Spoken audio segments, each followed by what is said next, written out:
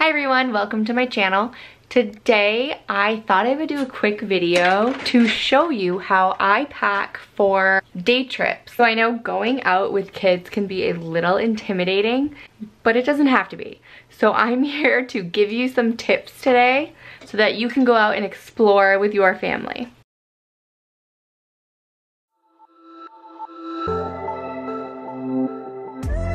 Thanks for watching. Please subscribe to our channel. Tomorrow we are going on a ferry, which is about an hour away from where we live, to one of the barrier islands in North Carolina. Also, I'm filming this video during the coronavirus lockdown. Our state is starting to open things up, but a lot of things are not open and there's still a big risk. So I'm trying to not bring the kids into buildings or anything. Tip number 1, have some kind of baby carrier, which will allow you to be hands-free. If you have infants or toddlers, invest in a good baby carrier. This brand I'm using is a Tote Free to Grow. Jackson is 18 months and still fits in this really well and has a lot of room left.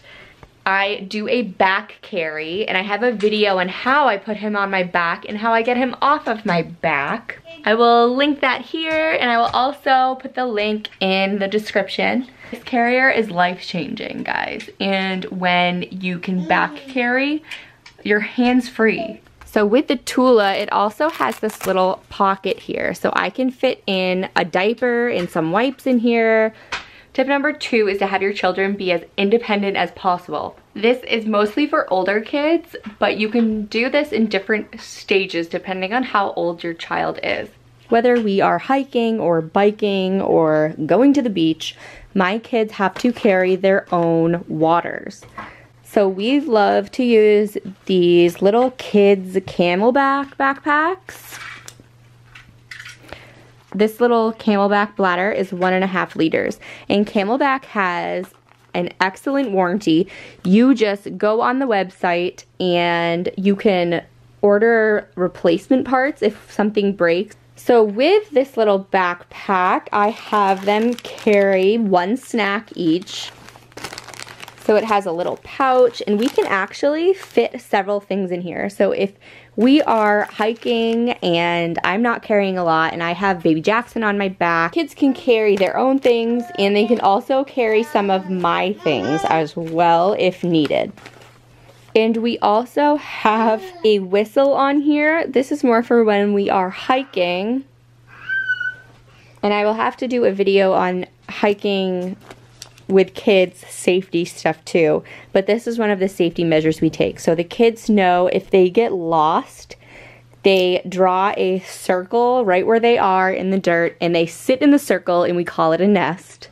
They sit in their little nest and they blow their whistle. So these little keychain whistles I just grabbed off Amazon. They are super loud. This is also their beach shelling bags. They have this and they like to put it around their shoulder, so it's like a crossbody bag.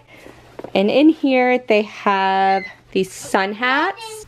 These are from Sun Protection Zone. I got them in a pack of pink and blue off Amazon. They're really cheap, and what I liked about these is that they have the Velcro here, and we also put in some little containers because we are going to Sand Dollar Island and the sand dollars are very fragile. This is his little backpack, and in this case we do have sanitizer in a little bag. I need to add that to Juliana's. And the snack he picked was a little Kirkland Costco pouch. And in his bag he also has 2 little containers for starfish or whatever he finds. So baby Jackson does not have one of the pouches yet, but we do have one ordered for him. So I think he would like to carry his own things too. So I just found this little mesh laundry bag. I love these mesh bags because the water or the sand can just all fall out as they're carrying it. Here is his little sun hat. I also love hooded towels. So this hooded towel is also from Amazon.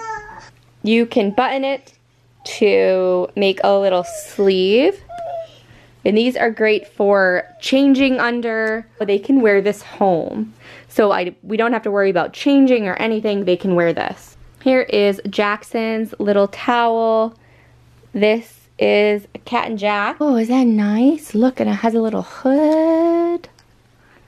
You funny. So one of the reasons why I love hooded towels is because it allows my kids to be hands-free. They're not worrying about holding up a towel or anything or whining that they're cold, because then if they're hands-free, they can help me carry some of the beach items. So they can carry the beach toys or a chair, and they don't have to worry about holding up their towel or being wet and cold. Here is another hooded towel. We like to have one for the pool and one for the beach. This is from Bowden, and this one's getting too small for him, but the pools are closed anyway this year, so this is my backpack that I am taking tomorrow. I will keep all of my personal items like my wallet and my keys on me, hooked to my Tula. So this bag, I'm just planning to leave on the beach. I put in a towel. I have extra water. I have snacks. In here I have the sunscreen. I have a face sunscreen stick. I am using a mineral sunscreen this year by Bare Republic. We have not tried this brand yet. I have bug spray. I have some disposable masks for each of us. I should also put these, I think I'm also going to put some of these, since I have a big bag, in the kids' little backpacks as well. And I have extra sanitizer. So in this is just a wet bag that I got off Amazon. And since we are going to an island, I have diapers for Jackson, wipes, and since it's carry out your own trash, I have some little trash bags just in case.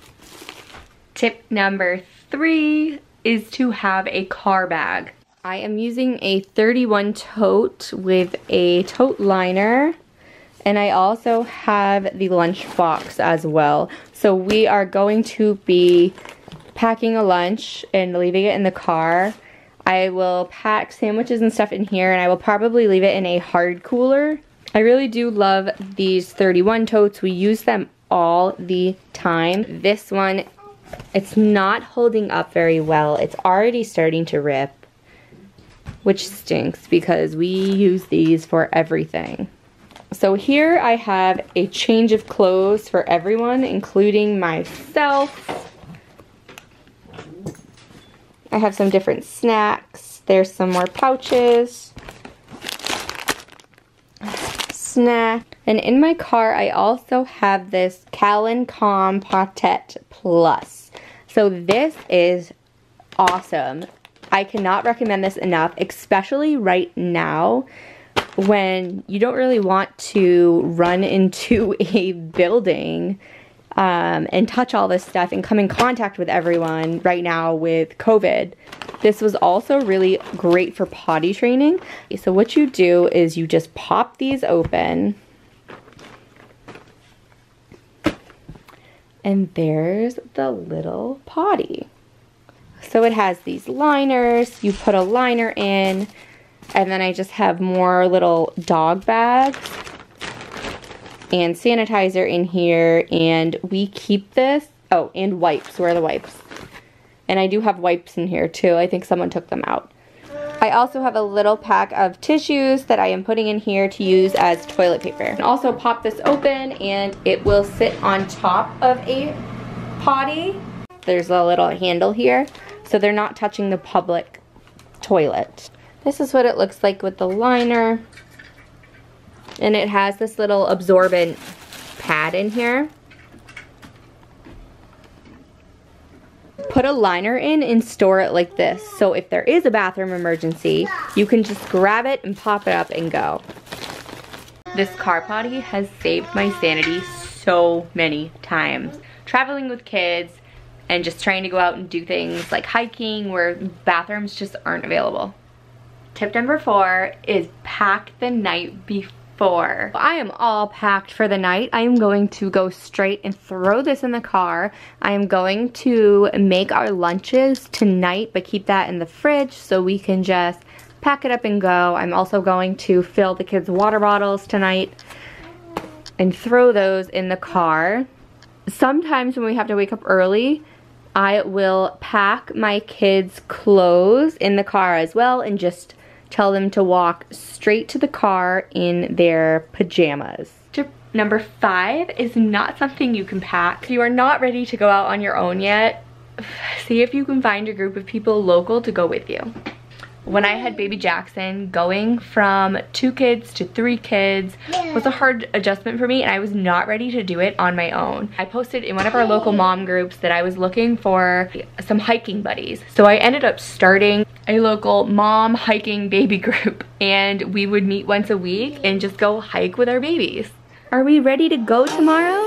Say go, go, go. Can you say go? Go! We're ready to go! Woohoo! So I hope you enjoyed that pack with me. I hope you found it helpful. And check back for that video on Sand Dollar Island later this week. If you are new here, welcome. I would love to have you as a subscriber. We really appreciate having you here, part of our YouTube family.